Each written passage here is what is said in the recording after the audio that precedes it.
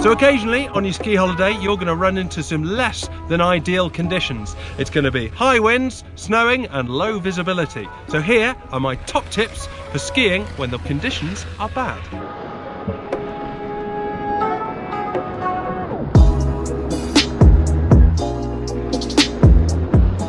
When the visibility is poor, your goggle choice makes a huge difference.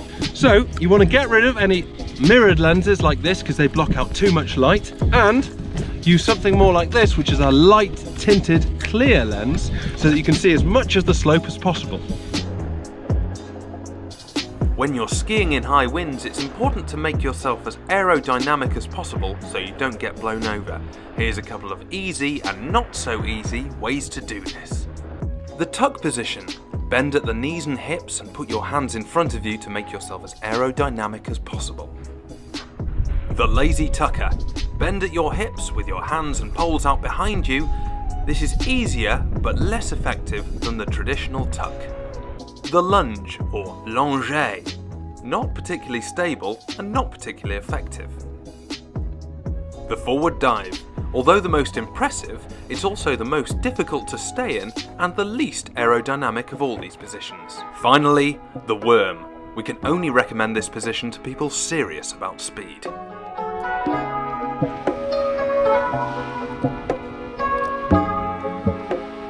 As you can see, the light now is pretty flat. It's really hard to see any definition on the ground. So when the conditions are like this, goggles are only going to make so much difference. What you can do though is slow down your skiing and practice things so that when the conditions do improve, you're that much better at skiing. So what we're going to do now is go and do some short turns down the side of the slope.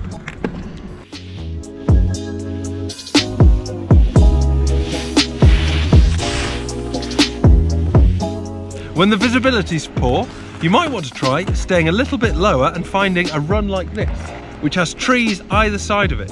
What this does is it increases the contrast of the snow and it allows you to see much more detail, and it stops it being quite as flat light.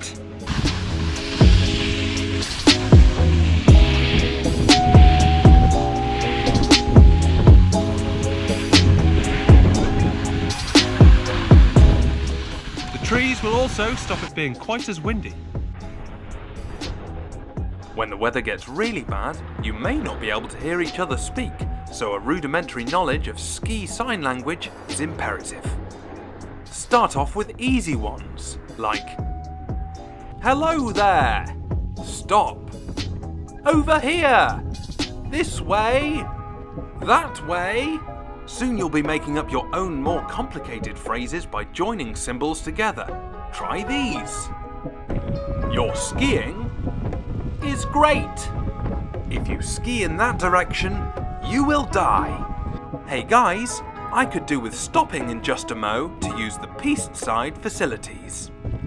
Okay gang, follow me, it's almost time for happy hour.